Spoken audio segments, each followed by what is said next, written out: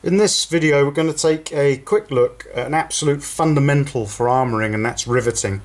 It's taking either engineered rivets or your own made rivets and pinning two pieces of material together in a way that they can function either mutually on each other or be secured together or whatever's required. So we're going to take a look at the fundamentals of riveting, take a quick look at sliding rivets and a couple of tools that can help you get on your way a little bit more easily as you get learning this most fundamental of armouring skills. You can buy these hole making tools, these hole punches, quite readily online.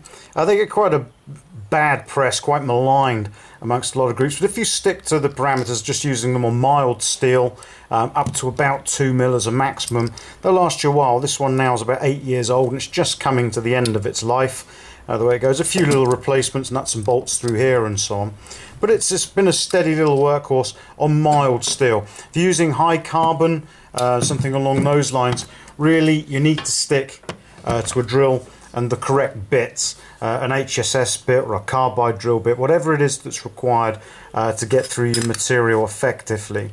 Throughout most of this video though, I'm probably going to be using this tool because I'm just using some mild steel.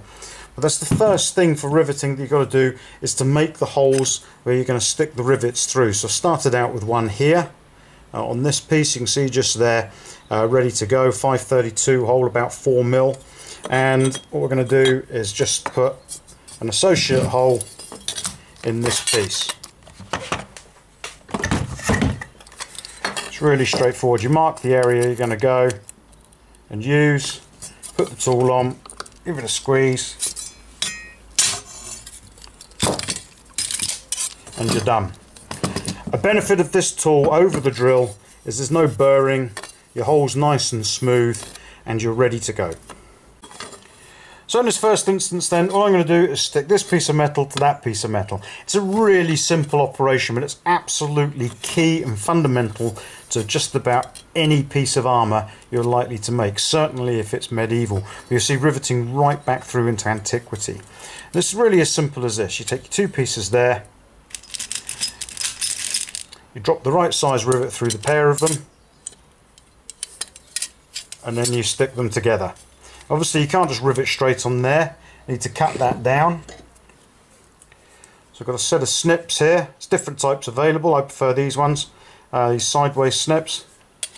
And what I do is offer it up hard against this piece of material here and then just lift it up a touch. Now I'm sure if you look online, and I'll try to and put some links below, there'll be tons of advice on what ratio this should be. Just get a feel for it and you'll soon know.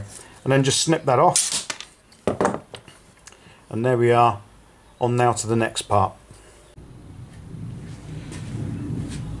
As we go, I'm going to try and introduce different pieces of equipment that will make this easier for you. But to begin with, we have our anvil.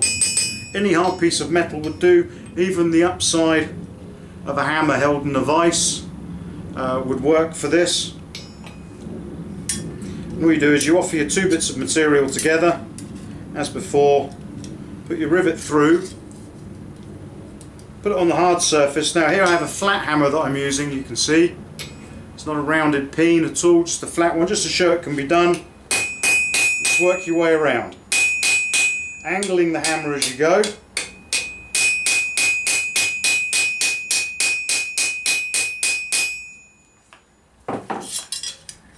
And there you go, riveted together. Now we might be able to see on this, if I offer it up,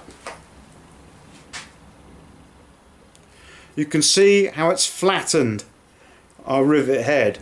So that nice dome we had once before has been flattened. You can make a tool, buy a tool to sort that out. You do see it occasionally on armour, but it's such a basic thing to get rid of, you don't see it very often. And it can ruin the look of a piece. Now if you've only got a flat anvil to work off of, you can file that back, or you can just work round it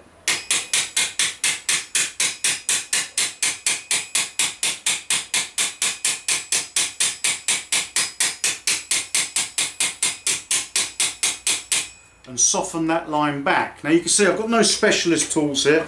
There are snap tools, which is basically just a small dome inside of a piece of metal that you put on and just taper it round. I'm just trying to prove the point you don't require those specialist tools at all. You just keep working round.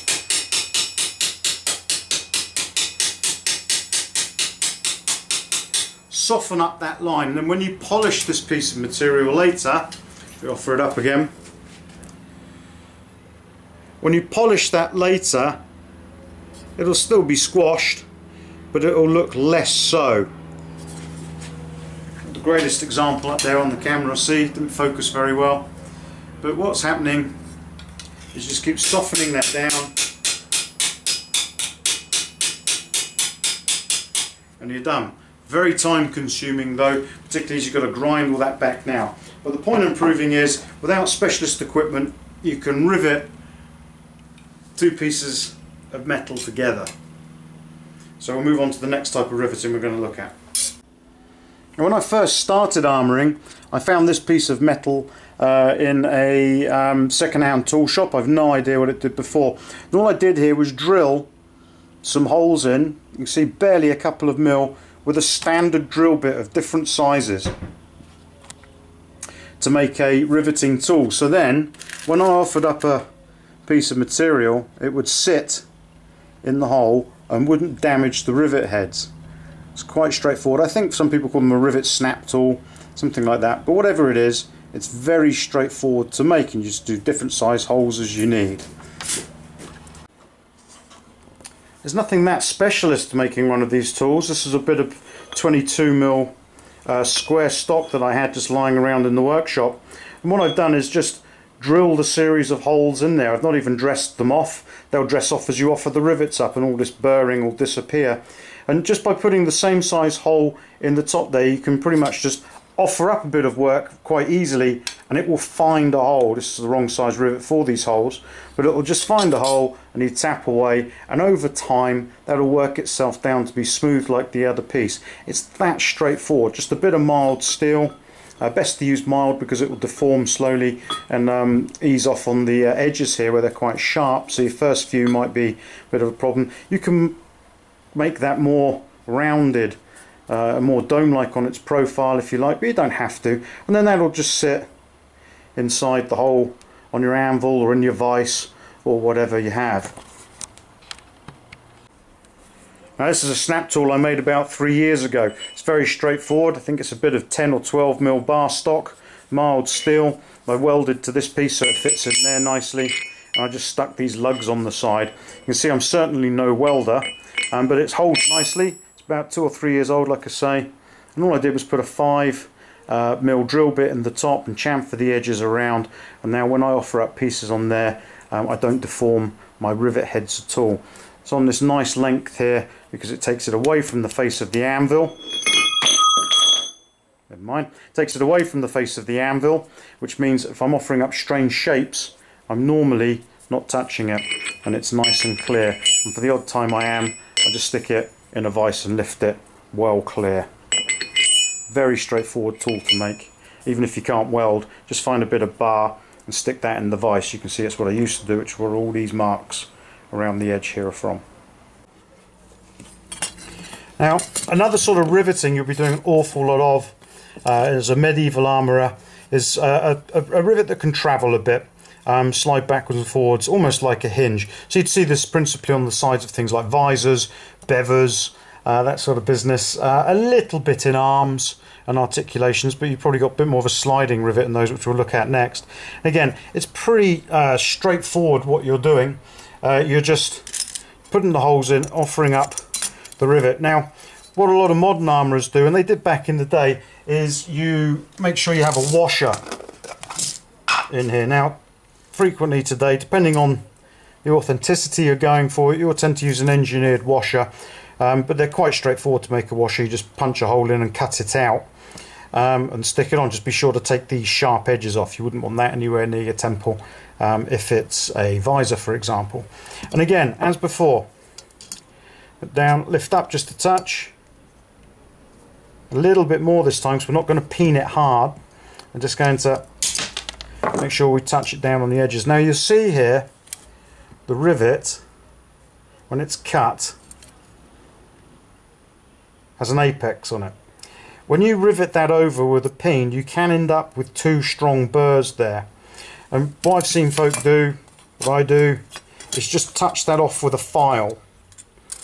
Bear with me 1 second, I'll try and do it, if it'll hold together.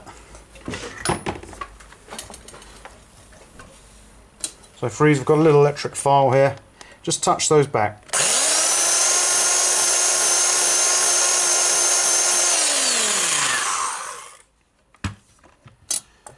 If you don't have an electric file, hand file will do, it'll just take you longer. You see we've got rid of that apex now and we've flattened that down. Makes it easier to rivet. So we're going to take a look at how we do that next.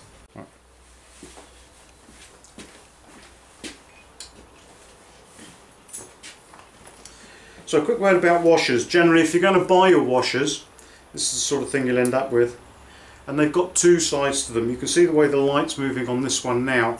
The edges are rounded. That's principally the one you want to use on top. If you put it on the other way, you can see the edges are much sharper. They're not really going to injure you or do anything like that. They just look a bit nicer that way around. And they are rounded, so there's less chance of injury. But I think the chance of injury in either is fairly minimal. You place that over. Now, what I've got underneath is that snap that I showed you before. What I'm going to use this time is a peened hammer, ball peen here, rather than a cross peen, so you can see it extends in a ball there. This little specialist hammer has a ball peen at either end. You can get other ones. Pick up this one's probably my most used hammer. I just picked this one up from a car boot sale, and equally you can use this peen. When you're working with the peen, don't strike straight down on the rivet. Generally what happens is the washer will bounce off, but more than that, you're not really splaying these edges very much. Remember, we want to be able to move this piece afterwards, so we don't want to cinch it down so tight that it can't move, but we want to make sure it's tight enough that it can't fall under its own weight. So you start off with a couple of hits. Now what happens there is the washers come off. A couple of ways around that, just a quick pass through your mouth. It's a bit gross, but that will probably stay there now. And just work around quick like that, so the rivet now can't come off, or the washer rather can't bounce off. You can see we're still very loose here, and that isn't secured at all. So you just walk it round, a couple of hits in the middle, give yourself a bit more material because as that mushrooms up, and then walk it round again. Now remember, this might be on the inside of a helmet and you don't want to get cut across the forehead. I've seen that happen on somebody. Your scalp bleeds really badly, it looked horrific. You don't want any of that, so make sure you're putting those edges down. Just keep working your way around, and every time you've gone round, just give it a couple of hits on the top, then carry on round again. You notice I'm using the edge of the hammer, not the full face. I'm just here so we get a bit more of a scallop on the side. Make your way around. Check how it's going. There, that's good and stiff. And just work your way around the edge now. So it's been riveted together. You've got to imagine this goes off to a visor. This is the side of a helmet. Depending on your period and what you're recreating, that will have a catch sometimes, or it won't have a catch. It'll just be supported under its own weight. Sometimes they have to move very freely. Other times you need a stiff movement on them. Whichever it is, you just tighten it down to that. But you can see how this moves and would be workable for a visor. Like I say, sometimes you want them looser, sometimes you want them tighter. But that's workable for a visor there straight away. Sometimes you can put a bit of leather underneath this piece between there and there to help with the movement. I've put leather in there, I've put another washer in there, I've gone without either, and to be honest they always loosen off, and at some point you find yourself trying to tighten these off on the inside of the helmet. It's no problem, it takes a few moments and then you're back to a strong catch again. Easy. Now another type of rivet you're going to use a lot in articulations is a sliding rivet. This will be a very large sliding rivet. There are such things, but I've just done it this size to show more easily on the camera. And there's a couple of ways of getting these slots in. What I've done here is I've just punched a series of holes one after another. And at the minute, our rivet, if it's put through it, won't move freely. It just gets caught. So the slot here has to be a little larger than the diameter of the rivet you're using. When you see these in the original armour, they're quite crude. They're often cut out with a chisel. It can even be square at either end. It doesn't really matter, to be fair. I tend to prefer to use a chisel, and I'll take a look at how I do that in just a moment. But I just wanted to show this technique first. So you just drill, punch a series of holes, and then take the appropriate needle file, just a flat file like this, and work it across a few times.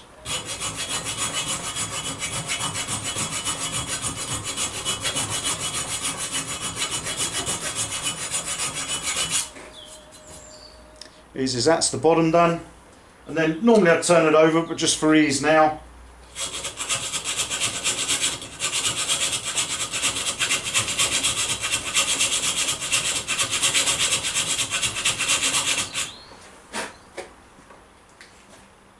there we go, just about done. So take the rivet you're going to use, give it a test. There we go.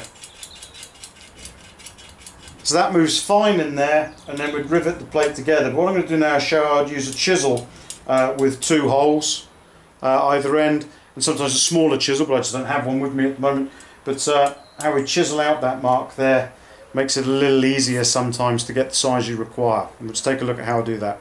So what I'm going to do now is I'm going to take this piece of material that I've put a couple of holes in here, and I'm going to chisel out the gap in between. I find it a bit faster, if I'm honest, than punching lots of holes, and sometimes the holes can be a bit problematic to make sure you get them in the right place, and you can miss some foul things quite easily. So what I'm going to do is I'm going to work on my anvil, and I'm going to knock this chisel down. What I don't want to do is chisel directly down to my anvil face. It'll destroy the anvil face over time and make a right mess of it. So what I've got is this piece of aluminium that I found in a scrap dealers one time. It's just a small block of aluminium. You can see I've used it quite a few times. Whenever I'm working anything hard down, I tend to work on this. Now blacksmiths, they've got a much better eye for this sort of thing, and they work and they punch through the holes at the end. I just find this so much simpler for sheet material. So it's very straightforward. Get a nice sharp chisel. Again, I found this one in a car boot sale. And just offer it up as close to the edges as you can get, and give it a good strike. Try not to, I found anyway, double striking, end up bouncing the chisel across the work. So I've offered it up once, let's give it another go, and then same again on the other side.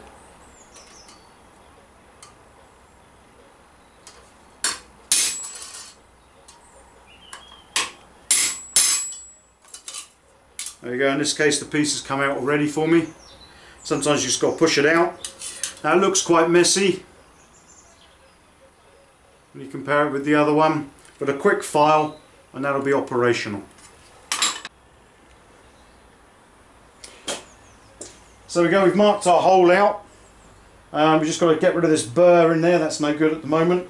Our rivet I don't think can even get through, not just about, but it's going nowhere. So we just need to take those down, and we just use our flat file, and away we go again.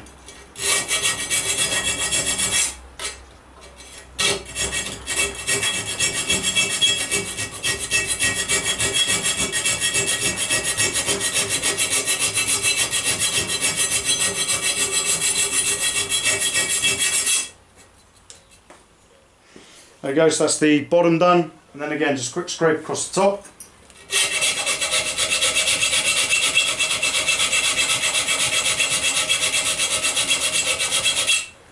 One day I promise I'll find better working positions because you can't see very much, but it's only filing, there's no mystery to it. Work your way along.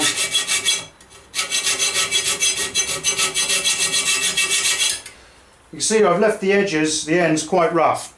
As long as there's nothing on the back here to catch yourself on, it doesn't really matter how rough they are, as long as they're not lousing the rivet movement. If you look at original pieces, they are cut out often very, very roughly. This bit isn't seen, it's unimportant, it just has to function well. And that's not going to catch our rivet anywhere, a little bit of a bind up the top there. So So I'll give that a go.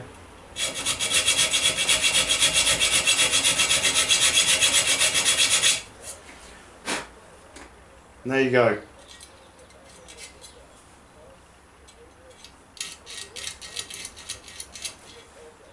All set for the next piece. So we've got the slots. I'm going to use the slightly larger one at the top here, but they both work as we've seen. Both take it well, although now actually the bottom one doesn't because we've pushed that material down into it. So I'll be using the top slot that we've created here, and it's just the same as before. Take the other piece you're going to offer up. Now you'll see these principally in articulations in elbows and knees, pauldrons, that sort of business. You'll find these. And all you do is put the rivet through both of them and just check that there's no binding. Now on the other side you need a washer. You can do it without. I wouldn't recommend it. It will break through sooner or later. I haven't seen yet an original with the original rivets in place that doesn't have quite substantial washers. Very often these small engineering ones are dangerously close to the size of the hole. So often make these yourself, very easily done. In fact, just make one quickly, just to prove it.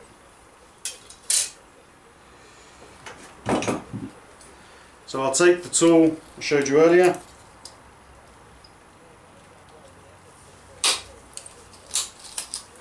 so we've made the hole.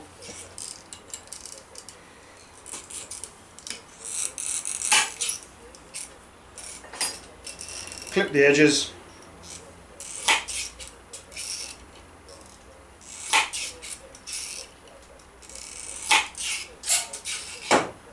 Give it a tap so it's flat. When you're flattening something, if it's got a slight bow on it,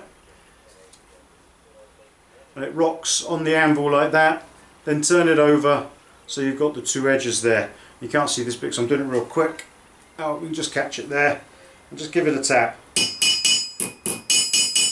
Just to flatten it down.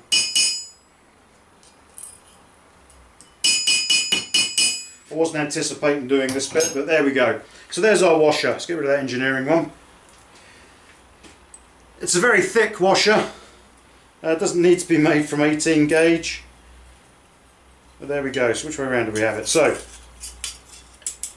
there we go. Let's start again. So we've got our slot, old piece, push them both through, check. It's not binding.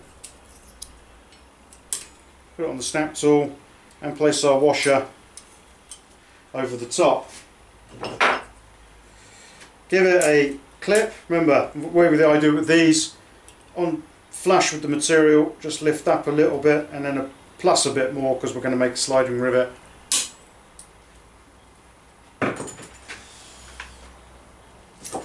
Give it a touch with a file if you want to. You don't have to. Just makes it easier as you're learning to get rid of that apex that the snips have put in. Don't need to. I'm just showing it can be done really. I don't tend to if you're just careful with the way you peen. But makes things a bit easier. Get your ball peen hammer, work it round a couple of times. That stops this lifting off.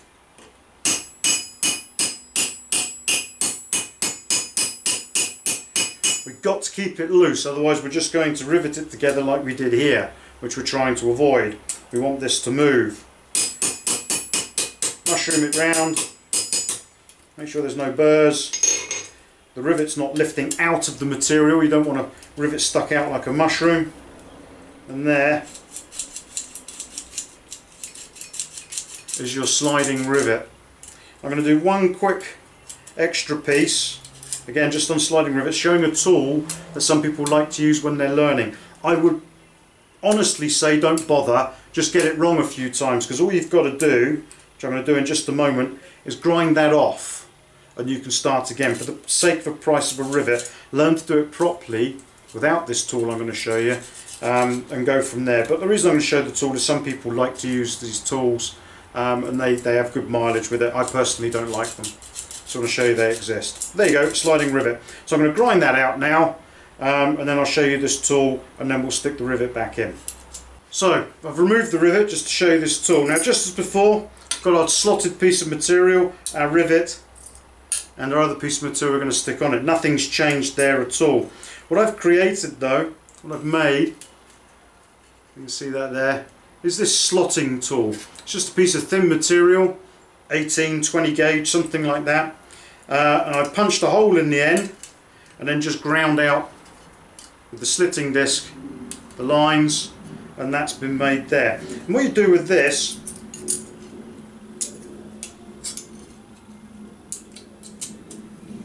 is go through like normal, put the washer on the back, and then you slot the tool between the two pieces of material. So that's gone in on the top between the child and parent piece. Put it down and make sure it's all compressed. Come off just a touch. Give a snip. Not going to bother getting rid of the apex this time. You'll soon figure out as you get working on it how to get rid of it. Just hammer it out the way really, and then walk round. And then carry on walking around. Now this time, walking off there, I'm going to walk round.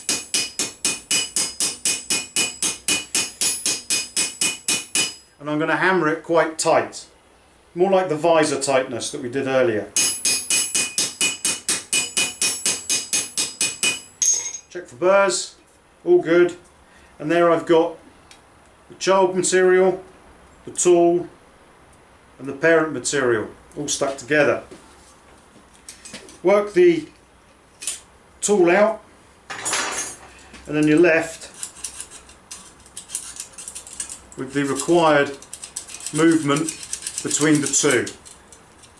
Like I say, personally I don't like them. I think they're a bit of a waste of time, but it helps you get a feel for where you need to be. I used there, I think that's a bit of 20 gauge. You could go down to 22, just a shim really, just to make sure that there's a fluid movement between the two. That's how you use that tool to achieve what you're after. So we'll take a look at the tools that we've used, what we've achieved, and then a quick look at how not quite sliding rivets, but doing something like this can in fact help with the movement of, say, something like a saboton. So an overview of the tools I've used and the tools I think realistically you need as a minimum. The hole punch here, whilst it's handy, pick them up for about £30 or so, online, maybe cheaper, you just don't need.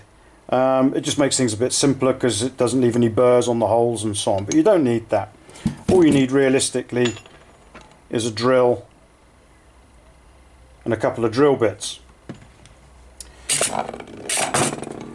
Got the ball peen hammer. It's a specialist bit of kit here. You don't need that one. Realistically, this is the one I used at the beginning just because it was to hand. You're less likely to find a small hammer like this, and more likely to use the hammer which I've lost. Here he is. Something like that. Certainly in the UK, a standard ball peen hammer, that'll work absolutely fine. You need the snips for the rivets, and you certainly need your rivets. You can make them yourselves, but when you're getting going, it's just not worth the effort. Unless you're trying to do a piece 100% authentically, it's probably not worth your effort anyway, and people won't pay for some of the time that it can take for that. And the same for the washers. You need some washers to be able to do. You need the metal that you're actually making the piece with. Some cutters for that. That's not really strictly for the riveting, so we'll just put those to the side for the moment. A file for the sliding rivets. Yep, you can't really do without that. I can't think of a way you can do it unless you've got plasma cutters and that sort of business. Even then I think you probably still need to file it out. You don't need the setting tool. Just learn to do it by eye. Get it wrong a few times and you'll soon learn how to do it properly. The snap tool so that the rivets don't deform on the top. I think realistically, if you're trying to make it look nice, you need a tool like that to rivet into, or a tool like that to set your rivet back nicely with afterwards. Now I used an anvil earlier to do the setting on. Get down a car boot sail and just pick up an old sledgehammer head and you're sorted. And if you're feeling up for the fight, just drill a few holes in the top, get that held in the vise, and there's your snap tool and anvil all in one. So I'd say that's probably the bare minimum tooling. I need the gaffer tape that you need. I'm going to take a look at one more way that riveting can help with the movement of something, and then we're finished.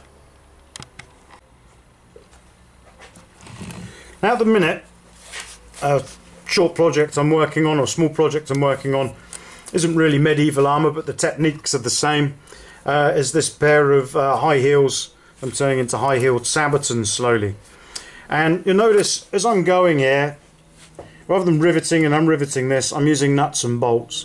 You can pick them up from most hardware stores, normally in metric, whereas the rivets tend to be in imperial, but a 4mm will work in a 532 inch, and a 3mm will work in a 1/8 hole. So we've got on this case, it just means you can take them apart and put them back together again as many times as you need. I'm just going to take that off for the moment. Now, the actual piece itself, it's okay, it's just about done. There's very little articulation in this, which is why the decoration is on the toe, because the toes are already flexed inside the shoe, unlike with a sabaton, where you'd have mostly decorative work on these pieces up here. But it's a little stiff in its movement. I want it to be a little more fluid, but what I don't want is sliding rivets all over the place. They're just not necessary.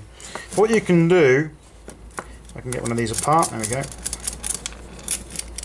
We'll take that apart.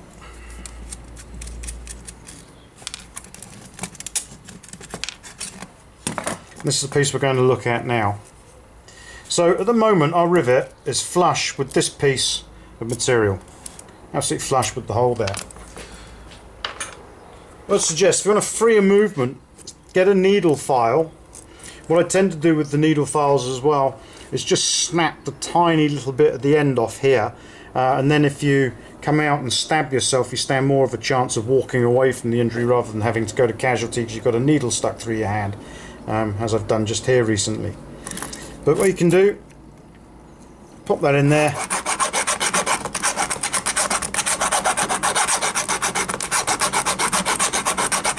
and make the hole a little larger. If I wanted to make a sliding rivet, in this case with a file, so I just want about a 1/2 mil or so extra space, don't tend to work down towards the articulations.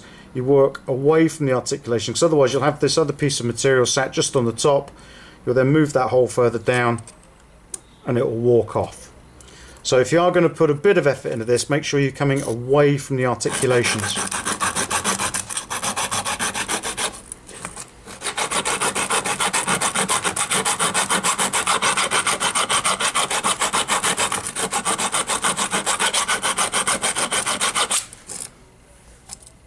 So we'll try it for size,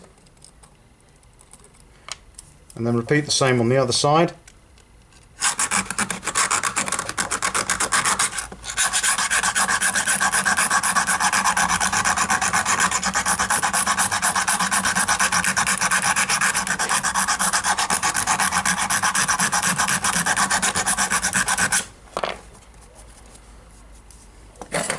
And stick it back together again. Already I can feel those screws going in are looser than they were before. Don't want them too loose, I just want them to move a little bit better, a little more freely. Given that this is going to be worn by a lady possibly in an evening dress, something like that, we really don't want them to be fighting their footwear. And that now is moving that much more nicely. I can do these right up now, as opposed to having to keep them loose.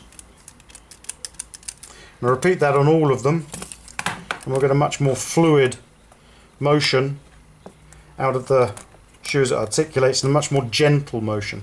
So another thing you can do with your riveting there. So it's not exactly the most exciting video on the world, it's not very riveting, but excuse the pun.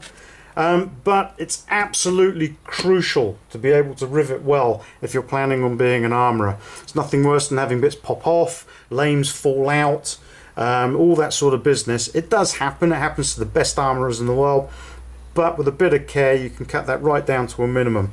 Rivets will wear out, that sort of thing can happen, but it's not that difficult to rivet well and to make sure that things stay together well. So I hope you enjoyed that, and a new video soon. The next one will be moving on into the armour that we started a week or so ago now, just over a week, where we took the arm harness and did that. We're going to take a look next how to bring the cooter out and get the whole thing starting to actually look like a piece of armour rather than some strange fish. Thanks for watching, and see you soon.